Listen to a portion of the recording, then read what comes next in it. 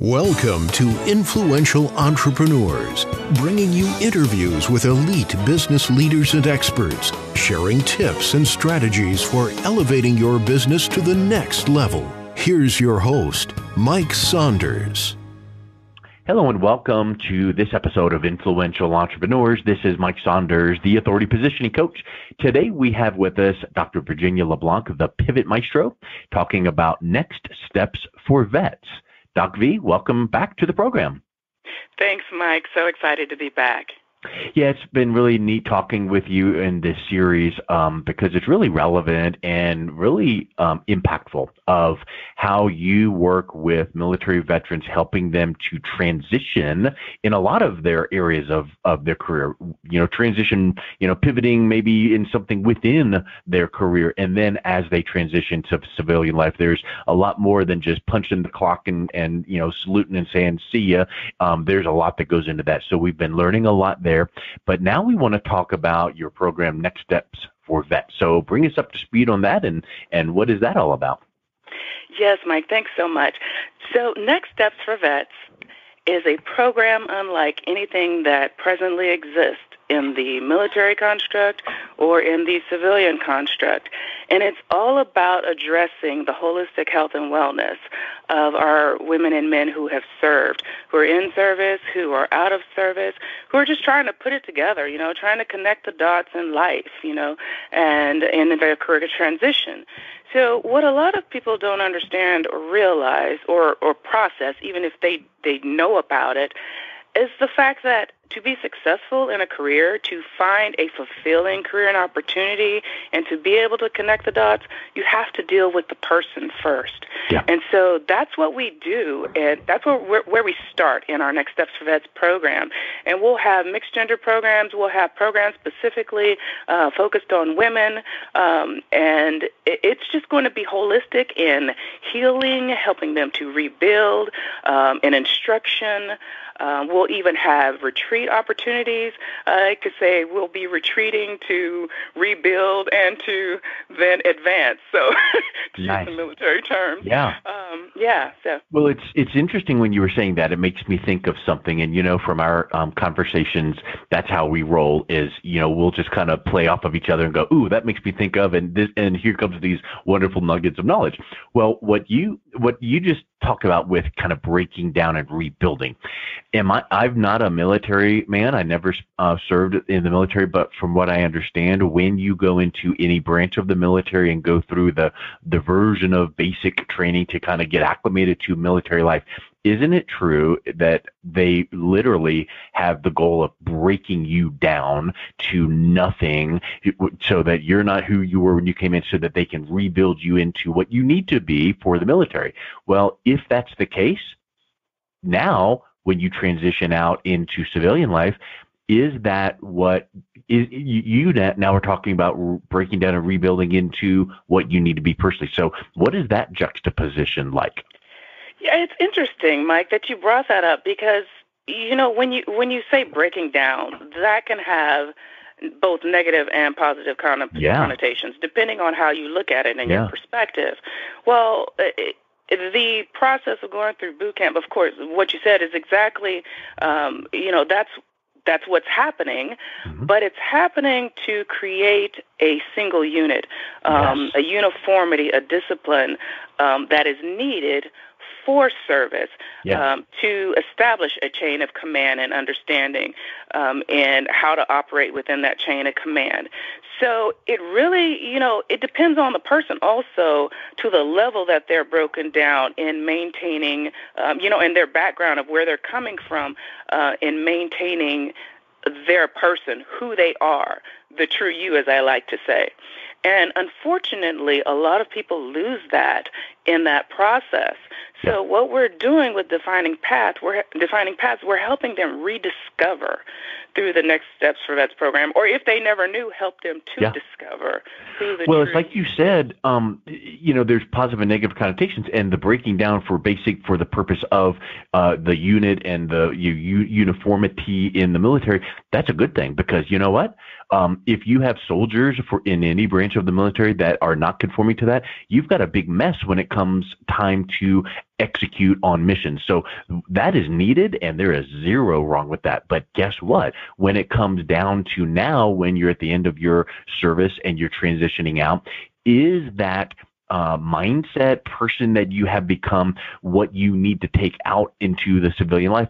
Sometimes yes, sometimes no, and sometimes it's a hybrid. So I love what you're doing with the next steps and starting with you, the true you, because the true you is there. And you know what? If you could wave a magic wand and articulate and paint a picture of the true you pre-military and the true you when you're transitioning out, it would look different, but some of those core foundational things are still there.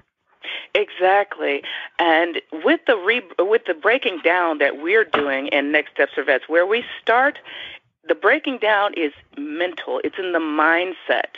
It's helping them think without a box, as I like to say, and as we talked about in the last episode. So that's the breaking down part, but also breaking down some of the walls and defenses that they've had to put up for survival. For whether in actual combat or just in general traversing their career as military personnel. So, because they needed certain skills for life or death many times. Exactly.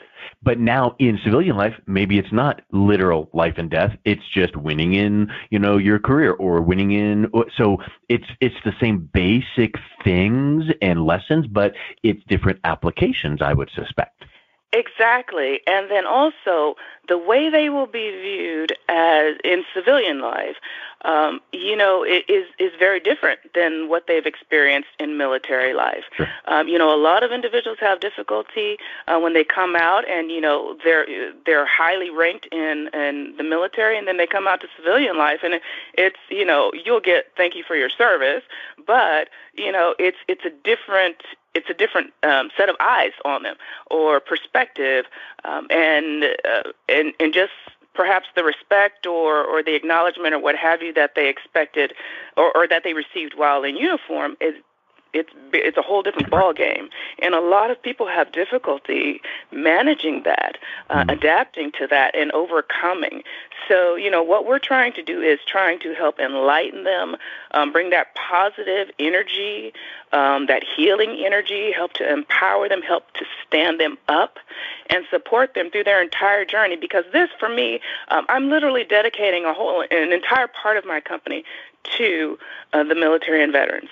And so for me, this is a lifetime commitment. This is not something I'm just putting together one day and leaving, but I'm making a commitment, to stick with the folks who come into the Defining Paths community and help them achieve, their dreams and set up their own personal legacy. Yeah.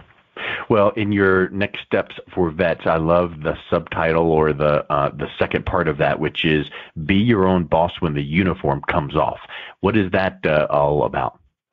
Yes, I tell you, that was so divinely inspired. That's the best kind. Yes. So, what it's all about, be your own boss.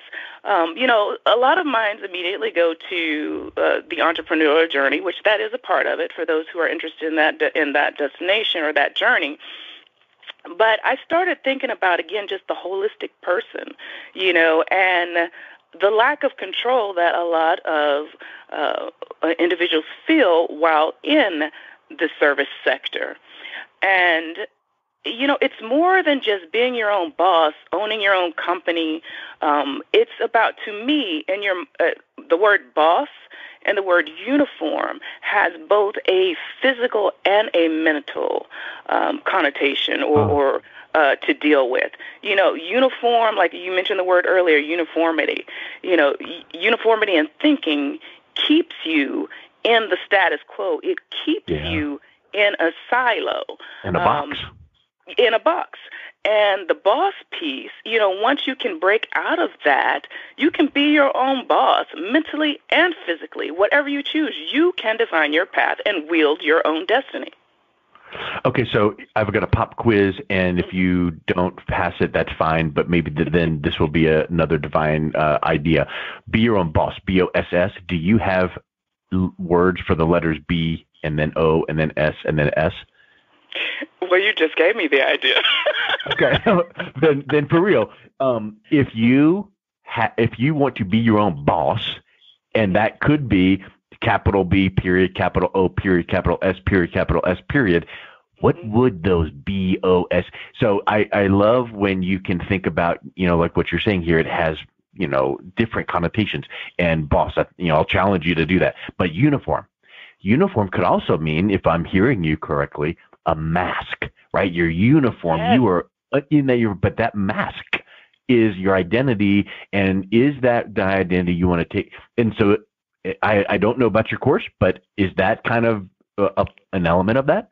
It is, without question. And if you look at my book launch and what have you, from like my first book, Love the Skin You're In, How to Conquer Life Through Divergent Thinking, and even at that launch, I have mask. Well, part of my heritage is also Creole, so, Louisiana Creole. So I have mask all over my house as well. But yes.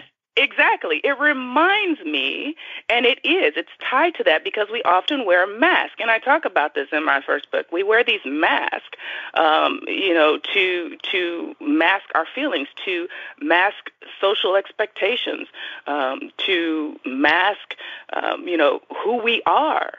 And so, yes, exactly. You're pretty smart, Mike. Well, thank you. I accept that, but it really...